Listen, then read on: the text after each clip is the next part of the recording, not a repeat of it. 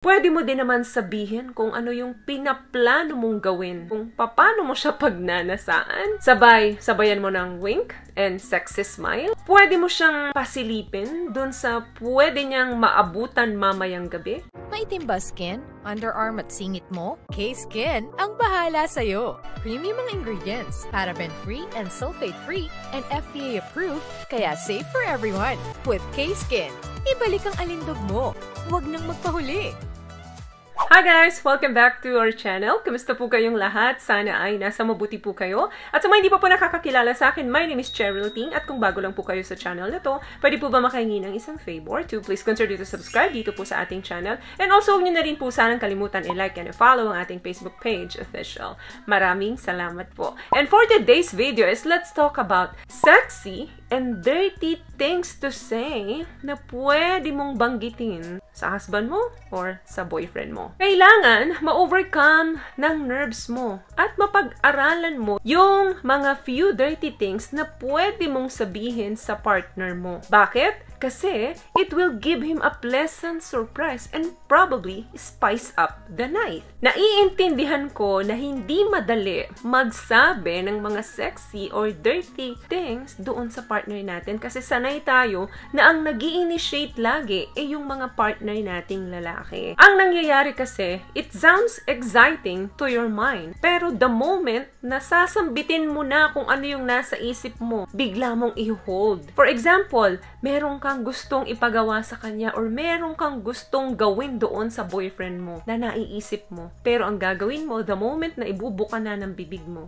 wala nang lalabas at hahayaan mo na lang siya na mag-execute ng lahat. Kasi, iisipin mo na baka isipin niya sa'yo ay zili ka, worse ka, or malandi ka, mahihiya ka. Kung ang babanggitin mo sa kanya is, come here, big boy, give me your ding-dong. Of course, talagang magugulat yan. Baka hindi niya isipin na seryoso ka. At baka pagtawanan ka niya. So, what are the basic steps to turn him on with your words? Number 1, kailangan maging genuine ka lang. Think about what keeps you attracted to him. Yung muscle niya ba? Yung namimintog na puwet niya? Yung magandang ngiti niya? Yung magandang tindig niya? Or yung mga smooth moves niya kapag hinahaplos ka niya. Yan yung mga best seduction para matrick mo yung partner mo doon sa gusto mong ipahiwatig sa kanya. So, kung gusto mong i-compliment yung partner mo, just show him your appreciation in a sexy way. Make sure lang na totoo yung sinasabi mo. Number 2, it's all about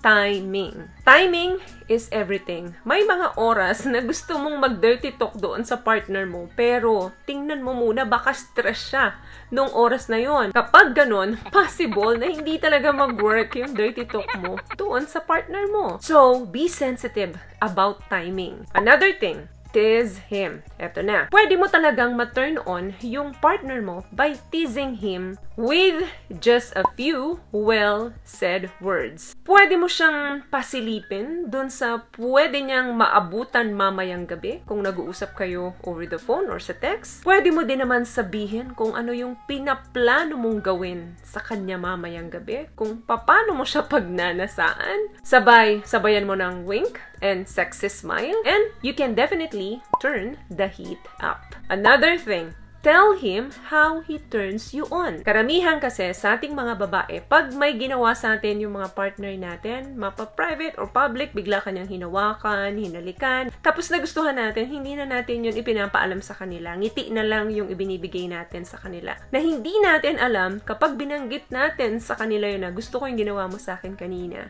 sobrang na-turn on ako sa'yo doon. Alam nyo ba na napakasarap ng pakiramdam ng mga lalaki kapag nalalaman nila yun? Sabihin mo sa kanya yun. Kasi sign yun na na-turn on ka niya doon sa ginawa niya sa'yo. At lalo na kung mas na-describe mo sa kanya yung ginawa niya sa'yo, vivid and descripted yung pagkakasabi mo sa kanya, nako, nagbibigay ng excitement yan sa kanila. At yung patuloy na imagination na naglalaro dyan sa ulo nila. Remember, kailangan patikim lang. Hindi mo kailangan sabihin sa kanya lahat. Mag-iwan ka ng ibang details to make him anticipate at mag-look forward pa siya ng more. Last one, know what to say. May dalawang klase, isang softcore, isang hardcore ng dirty talking. And you should know kung saan komportable yung partner mo dito. Baka kasi masyado kang malumanay mag-dirty talk pero ang gusto pala ng partner mo is hardcore ang pananalita mo sa kanya. Kasi ang softcore dirty talk is like more teasing. At dahan-dahan nagbibuild ka hanggang makarating ka doon sa hardcore. Tipong slang words ka na ginagamit sa kanya na doon niya lang narinig sa'yo. Napaka-importante talaga ng timing at dapat alam mo kung saan komportable yung partner mo. So, kailangan maging natural talaga tayo. Kasi if not, mararamdaman ng mga partner natin yan kung hindi tayo komportable. When it comes to talking dirty, para isidus natin yung mga partner natin, it's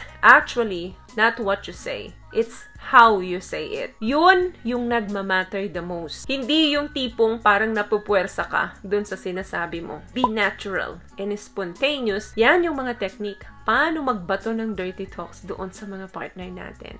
So yun lamang guys ang video natin for today. I hope may nabigay po akong tips at kung nagustuhan niyo ating video, please give it a thumbs up, comment down below, and also share this video na rin po sa mga kaibigan na sa tingin niyong matutulungan po ng video natin. Once again, palagi po kayong mag-iingat at palagi po kayong manalangin. Thank you guys for watching and see you on our next one. Always love yourself and be a blessing. Bye!